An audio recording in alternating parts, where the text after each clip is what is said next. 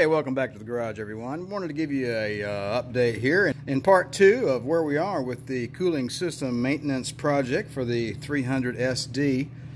I just got through washing the front of the engine down. I'll probably do it 2 or 3 more times. Sprayed it down with some gunk and just got through spraying it down with the water hose here in the shop and got a lot of the grease and grime off. Looking pretty good. I think a lot of it came from the valve cover gasket.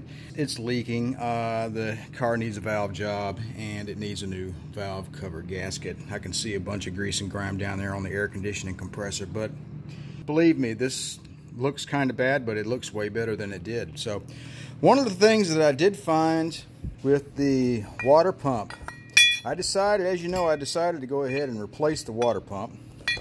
And lo and behold, guess what? We broke off another bolt. This person, or the previous owner, had green coolant in this car, and I'm assuming we've got a lot of bimetal corrosion that's set up. The water pump is steel, the bolt's steel, and this is aluminum, and all that stuff started going on. Electron exchange and so on and so forth. That bolt's not coming out. I'll have to take this to a machine shop. I don't have the proper tools here in my shop to get that out. I do have a drill press, but it's not really set up for this. So what I'm going to, I've already ordered another one of these from eBay, and we're going to wait till that comes in, and that's what we're going to do. The thermostat housing, I ordered one of these on off of eBay, used, and here it is right here. It looks pretty good. So this will be going on the car, and this is the thermostat top. I cleaned it up some that came in with the eBay part. I haven't decided whether I'm going to use this one or I'm going to clean up the original one that has the original Mercedes part numbers on it. There is a minor difference in the part numbers on this part from my car. That's upside down. It does say Mercedes-Benz and gives the proper part number. The only difference is a number 8 there, and there's some casting marks right here that are kind of neat. This part that I got in from eBay from a different vehicle, it says D+S above it, and there's no casting marks on it.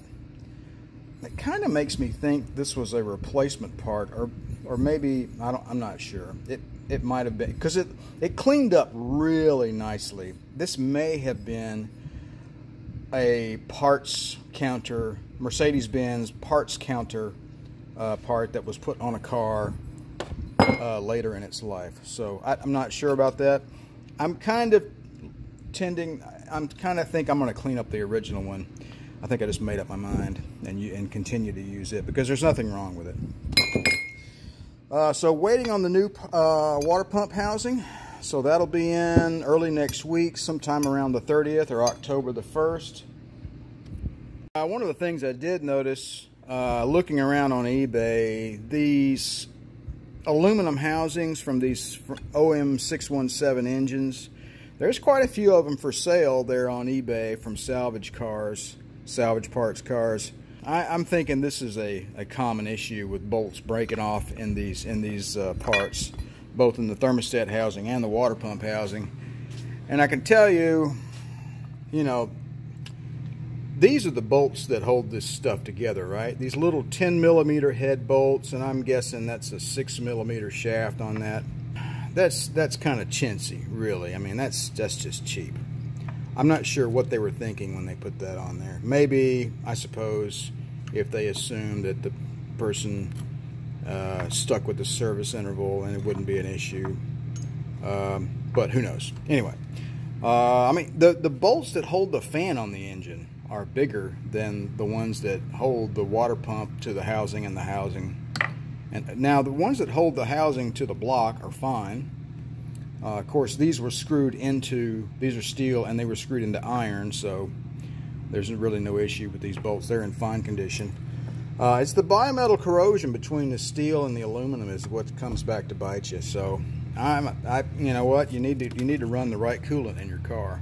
All right, so after what seemed like an eternity, I got the new water pump housing, and I have taken my handy dandy pneumatic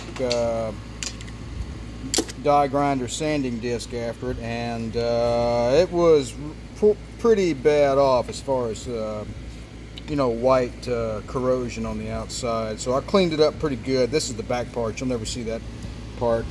It'll be up against the engine. But anyway, what I'm doing right now is I'm chasing the holes with a tap here, just to clean up the threads a little bit. What we're looking at is a 6mm bolt hole with a 1 on the thread pitch. So I'm going to clean up these bolt holes and get this guy painted. I saw another guy on another video on YouTube, and he used this duplicolor cast aluminum. Parts turned out really nice, so it'll simulate the cast aluminum look, and I think it'll look really nice after we're done. So more on that later.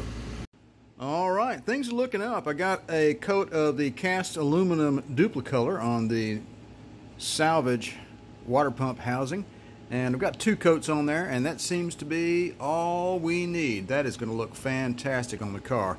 I got the key parts taped off with a little blue 3M tape. I think up next we're going to get a little gloss engine black and touch up the front of the block, and then we're going to get this guy bolted to the engine.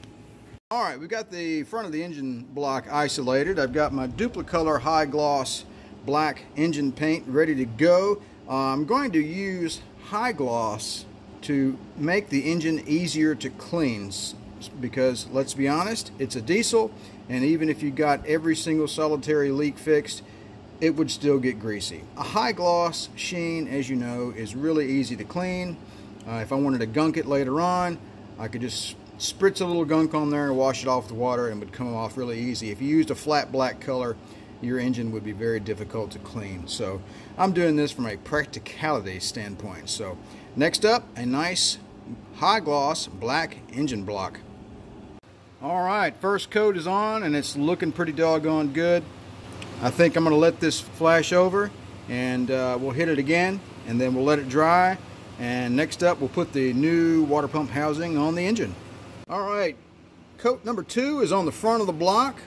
We taped off a lot of the areas that we didn't want paint on, including the engine hoist thing there, and obviously this port down here where the gasket will be going. And we taped off this over here as well, where that gasket and the thermostat housing will go over there, and the water pump will connect there.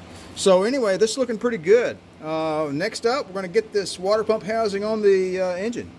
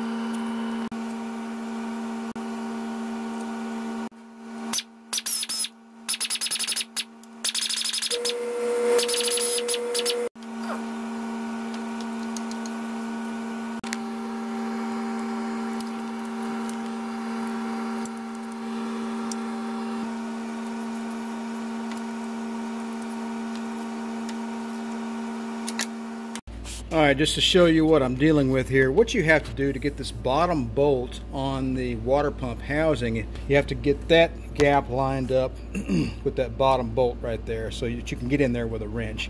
I won't be able to get in there with a torque wrench, but I will be able to get in there with a 13mm opened in and closed in wrench, and I can mimic or closely approximate the torque that I'm going to put on these guys, which is 27 Newton meters, or about 238 inch-pounds. Okay, we just got through tightening down the water pump housing to the block, and we attached the water pump to the housing before we did that. A water pump to housing torque there is 10 Newton meters. I forget what the inch-pounds is on that. I think it's 88. You can Google it. But this is looking pretty good, I think. Pretty attractive. That cast aluminum paint looks pretty nice in my opinion. So up next we're going to be assembling and attaching the thermostat housing. Alright, well here is the thermostat housing to block, and this is the thermostat housing cap, right? So we had these taped off and we painted them cast aluminum. They turned out really nice. We're going to get these over to the bench, get the tape off, and start putting this stuff together. Alright, according to the factory service manual, for some strange reason, they want the thermostat positioned in here like this, with this part crossways, and of course this being the top, and that goes on the engine. Well, this little rubber seal right here has a groove inside it, and it actually fits on and around the thermostat. And this little hole right here goes around this port right here. Well, let's get this thing together.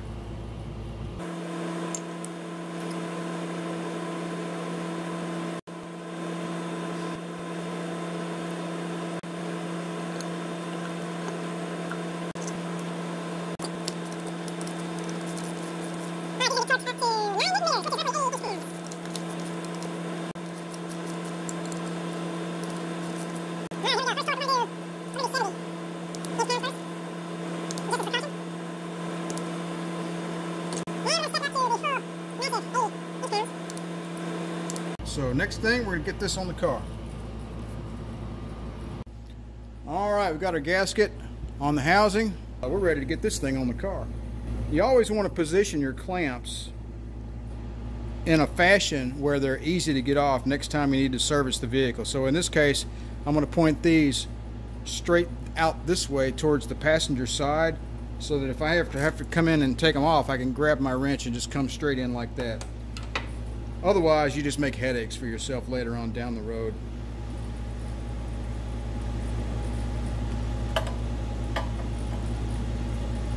I believe that's got it. Now I need some bolts. Okay, getting that on there was a little bit tricky. You have to contend with lining these bolts up on the thermostat housing and, that connect into the engine block, and this small hose down here. And kind of all that gets a little discombobulated, so it gets a little tricky. I could take the EGR valve off to make this job a little easier, but I don't want to.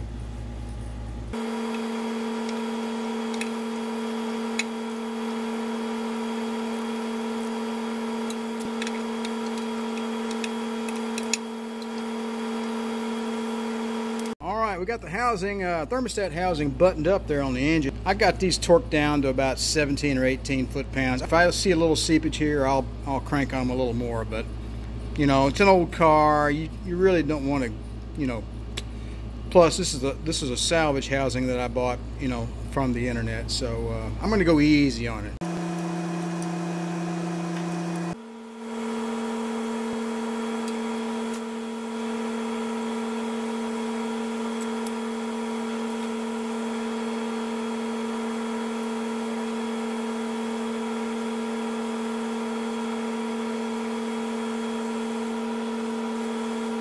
Alright, up next, the banjo bolt connection that goes from the head to the water pump housing.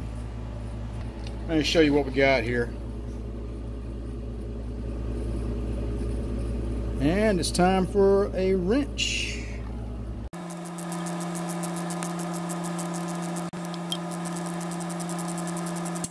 I'm telling you, I really am beginning to like the looks of the front of this engine after it's been cleaned up and painted and whatnot. I suppose some of the purists might not like it, but I don't care. Alright, we got our banjo bolt on, got that tightened down. Next up is, I think I'm going to get the lower radiator hose on now, because that one's more of a pain in the butt than the rest. Alright, we've reached a stopping point for the evening. We got the upper and lower radiator hoses on the vehicle. Got the thermostat housing on, got the water pump housing on, got the water pump on, the heater return hose, the I got it disconnected down there, but the overflow hose, those two hoses will be in tomorrow. And then I still need to bolt the fan up and tighten up the belts and get the alternator tightened back down. I'm at a standstill. I can't go any farther until those two hoses come in the mail tomorrow. So this is a good time to quit. More to come later.